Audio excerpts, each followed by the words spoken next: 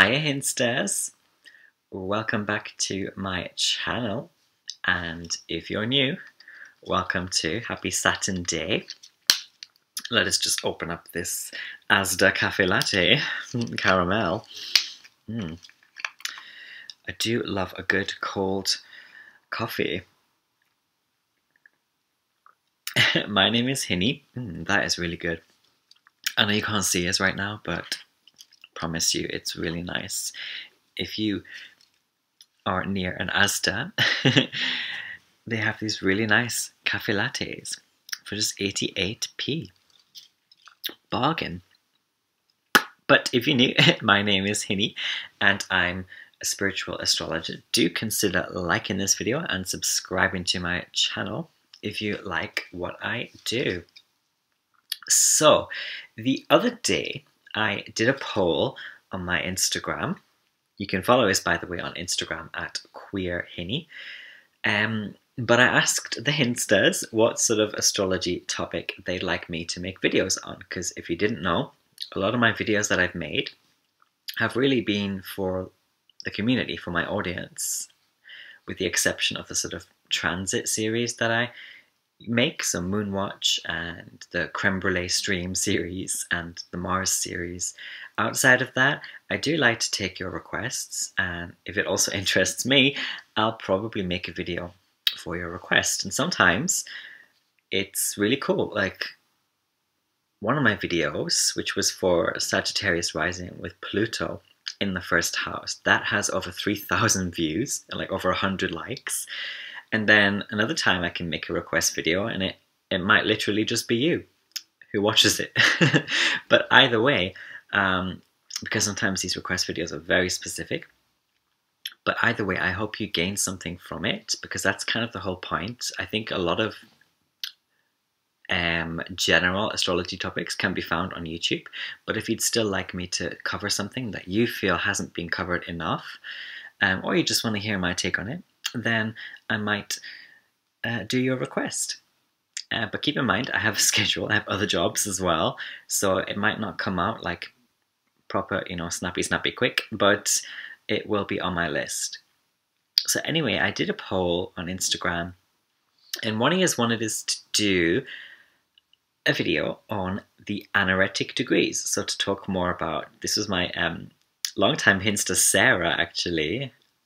So I hope you're listening and that you get this and that you like it, Sarah. But yeah, the Anaretic degrees, which I kind of touched on a little bit in my degrees in astrology video. And I thought this is a great question to go a little more in depth, just a little. And this is going to be there for part 2 of what I'm going to make a degrees series. So I'm going to make this the second part of my degrees in astrology series. Now, the first thing I want to say, similar to the part 1 of this series, which you should check out if you haven't already, is that, so the degrees in astrology, or in your birth chart, that probably most of the Hinsters are familiar with and use, these degrees are obviously something quite strongly connected to numerology.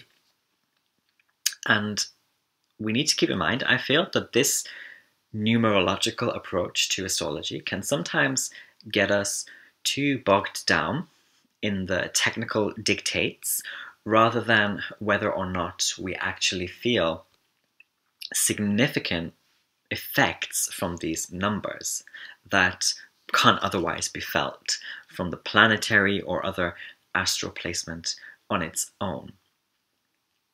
I'm also, by the way, going to put up a natal chart for the date February 17th, 2021, so that you can see and get a chart visual. Just an example. You can see the sun, which is that yellow circle with a dot in the middle, and the sun is at 29 degrees in Aquarius, or at what is called the Anaretic degree sometimes. So, if you've been a Hinster for a wee while, you'll know that I've often referred to this 29th degree, which is another term again for the Anaretic degree, as the highest part of the boiling point which I tended to read as the sort of 27 to 29 degree range, wherein the energy of the planetary placement or transit is more intense, more saturated, more ready to spill over at this degree, almost like a full moon culmination moment.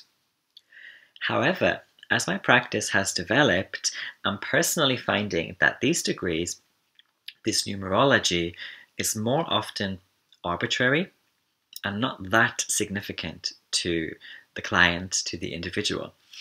Yet the client or individual would sometimes be worried that this high number means something bad.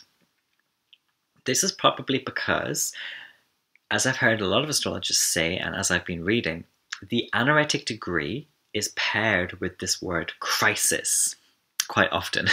Crisis, which is obviously a bit alarming. I mean, if you have a 29 degree sun and someone tells you that this is very critical or that your sun is in crisis, well, you'd probably be worried, right? Or at least intrigued as to what this crisis is all about. I mean, also, that is sometimes the trap of numerology. It is the devil in the numbers, if you like, or the numerological detail. I talked about this as well in Capricorn season and my sort of January astrology video as well, I think. And I do recommend Paulina Otkina, the YouTuber. I will link her in the description below if you want more on sort of that. But I'm always, anyway, saying on my channel that this is just, you know, my own take. And I'm definitely not dismissing the significance of numbers and numerology, and obviously you're your own person, right? However, I'm more of the view that yes, numerology is its own thing, and that sometimes it just can't be slapped onto our astrology or onto astrological readings so arbitrarily, and that each individual as a spirit has a particular pool of numbers that means something very special and significant to them, which cannot be represented by an astrologer looking at these arbitrary chronological degrees in a circular chart. You know, for example, you might have the number 13 is really significant to you, or the number 3, or whatever the frig the number is, it's really special and significant to you, and that is not really represented necessarily just in the chart. It's somewhere else. It's somewhere outside of most of these Hellenistic technical practices of astrology. But it's still spirituality. So anyway, as I outlined in part 1 of this new series, it's kind of like how, due to the dictates of Roman empirical calendars and the whole numerological power of that, you know, most of us are convinced that January is the new year, while also practicing forms of astrology which put the middle of March as the new year. Like, it obviously is in conflict and doesn't make sense. And so it's the same here. You have your own personal numbers that actually mean something to you. Maybe it's just one number, right?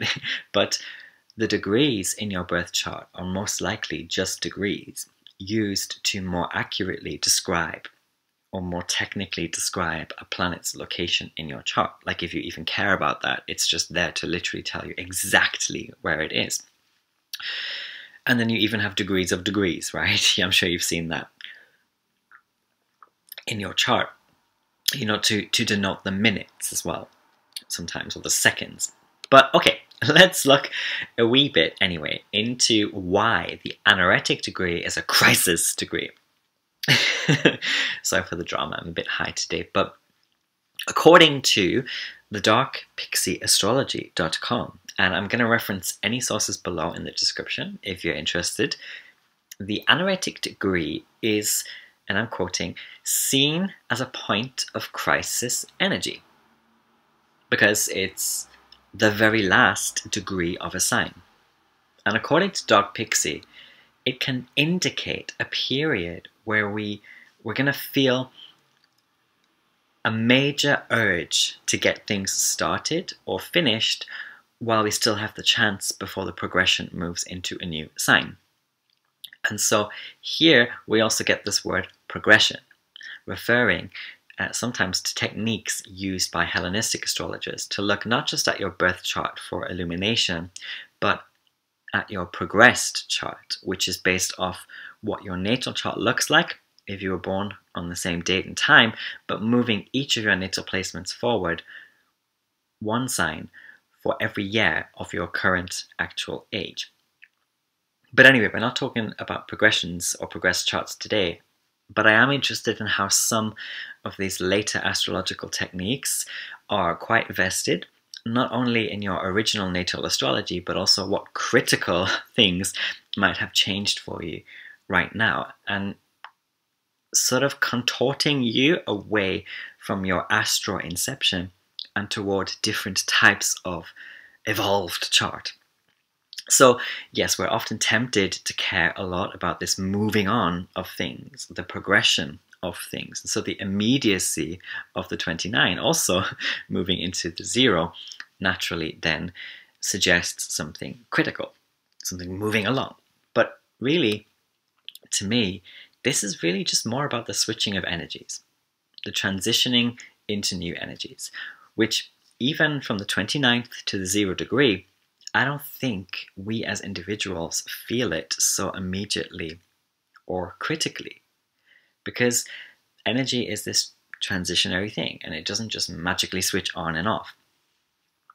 But anyway, the Dark Pixie also mentions the Anaretic degree in relation to transit astrology as well. So that's, what the planets are doing right now, and what a planet at the 29th degree right now, moving into the 0 degree, might mean for us. And Pixie states that this can show a time when the whole world is struggling with intense, aggravating energy. And yeah, I do sometimes see astrologers warning, here on YouTube, warning people to stay indoors, and sometimes I've done this as well, right? Warning people to stay indoors or not get into new relationships and so on when a planet is currently transiting at the 29th degree. I guess what I would want to say to the Hinsters, if you're somewhat anxious about this crisis or this collective aggravation, which by the way I feel is very often misguided by the particular astrologer's local political environment and the general interests of their audience, especially if that astrologer is making money off their audience. But I just say for us to take a step back, to detach from what I or an astrologer has said or says, and to just feel the actual energy, the actual situation for yourself.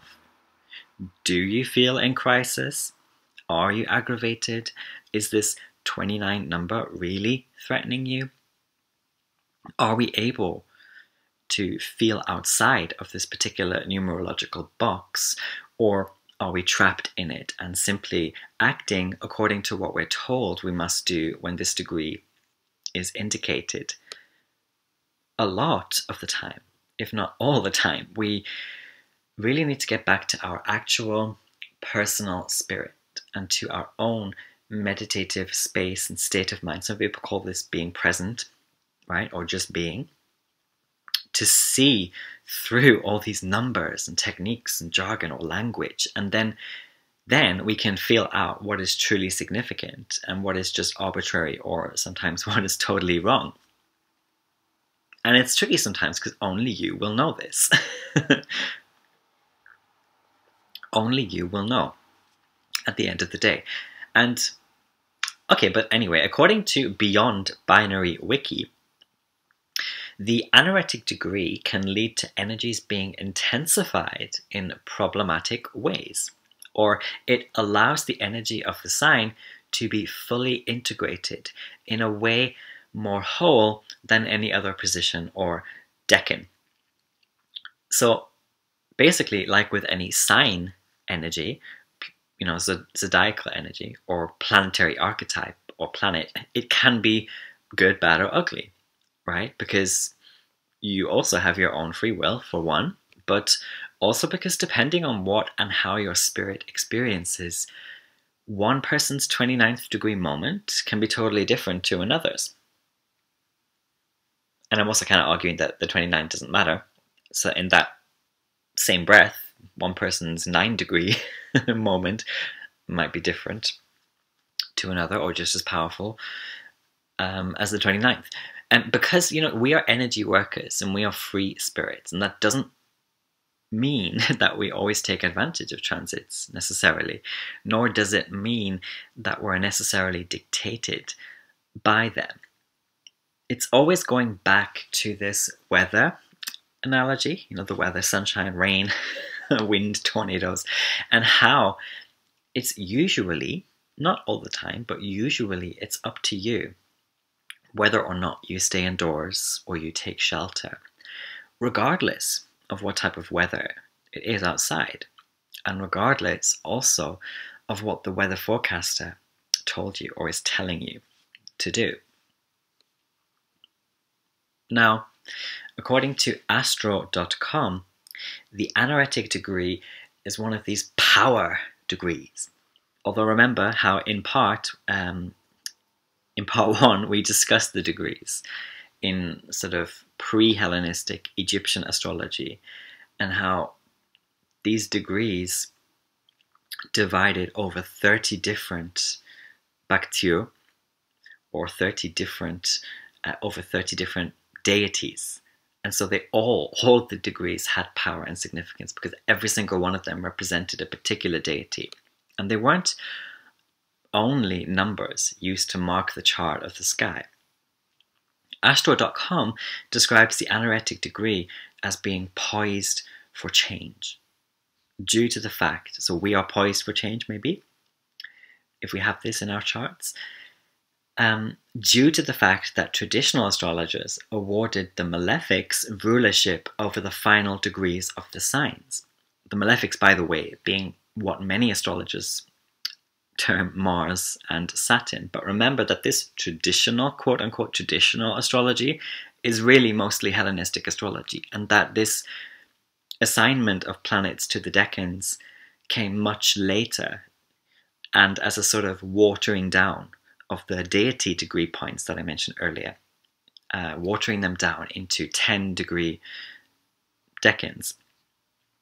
Astro.com, as like many other astrology sources and as with many astrologers, it claims that the Anaretic degree is very fatalistic, or that's its representation, even though surely the whole of your chart is your fate and not just one part. But anyway, that this 29th degree can create lots of suspense, danger even, that it is thirsty for completion, or it represents us as being thirsty to complete something, because of course it marks the approach to the beginning of the new sign, the next sign.